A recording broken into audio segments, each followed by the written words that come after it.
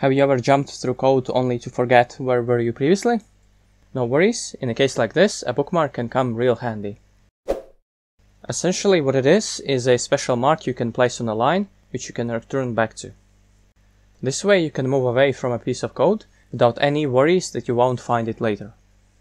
To add a bookmark, select a line, hold down Ctrl key and press K twice. To move between bookmarks, hold down Ctrl key and press Kn. This will move you to your next bookmark. And if you wish to remove a bookmark, just use the same shortcut that you used to add it. And lastly, to see a full list of all the options and shortcuts regarding bookmarks, go to Edit, Bookmarks. Here you will see all the previously mentioned options, and also a few additional ones, such as the ability to move to the previous bookmark, or the option to remove all of them at once.